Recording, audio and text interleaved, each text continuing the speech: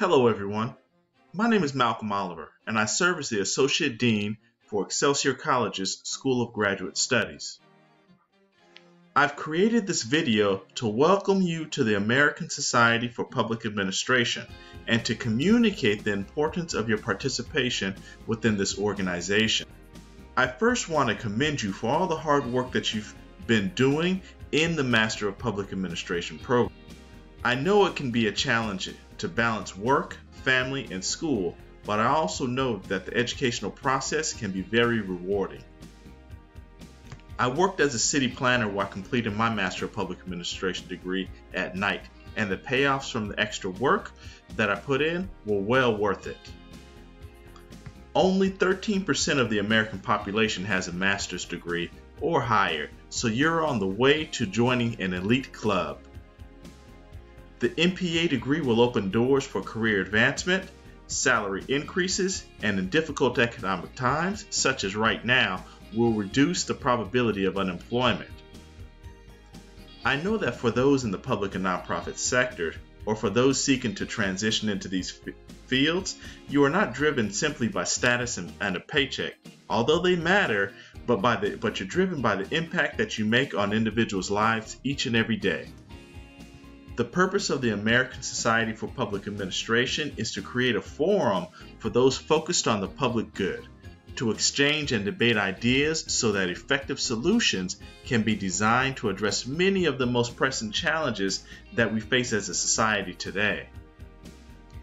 ASPA has over 8,000 members from academia, public and nonprofit organizations, and for students of public administration. What's interesting about this organization is that it's composed of working professionals like yourselves, and they're also seeking to build quality relationships with others that are making positive contributions to communities across this nation. There is great value in your participation in ASPA. Your membership makes you part of the most widely known professional association for public administrators in the United States.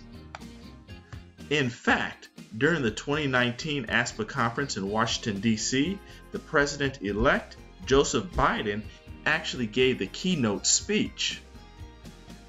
Today, the most significant step that you can take is to go onto ASPA's website and exercise your right to vote.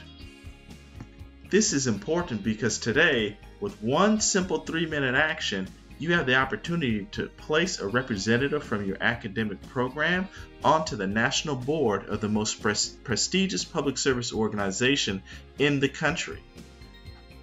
What's also unique is that this is an opportunity for you to place the only representative from an institution that primarily serves adults in the online environment on the Executive Council. Just today, an Excelsior alumni that works in New York City saw my campaign on LinkedIn and wrote the following. Dr. Oliver, I'm a member of ASPA and I cast a ballot for you to represent District 1 today. I'm an Excelsior alumni, BA 1984. It is refreshing to see a representative of that institution in such a responsible position. Non-traditional learning is becoming more popular since my day, and it provides many of us with the opportunity to achieve our goals. We should not be shut out because of an inability of degree cost or because our jobs and family responsibilities don't allow us to pursue more traditional means of education. I'm proud to cast my vote for you today. To vote, you can simply go to ASPA's website, which I've included a link in this email. Then go to the About ASPA tab, then to National Council Elections, and then to Voting Has Begun. It will then take you to another website where you will enter your login credentials. And be sure, if you have never been here to this webpage before, you will need to use the email that you've been using at Excelsior College because that's what we've submitted with your memberships. And please note that your username may be your email address, but if you have already logged in, it will be another unique username that you have created. Once you log in, you'll be able to select your candidate, which will be the candidates running for national chair, and for myself to run as District 1 representative. If you have any trouble signing in to vote, please contact Philip Carlisle or Leslie Tyson from ASPA, who can assist you. Voting will end Friday, December 4th at 11:59 p.m. Eastern Standard Time.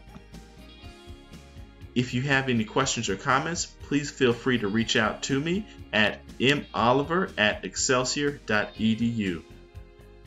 Thank you.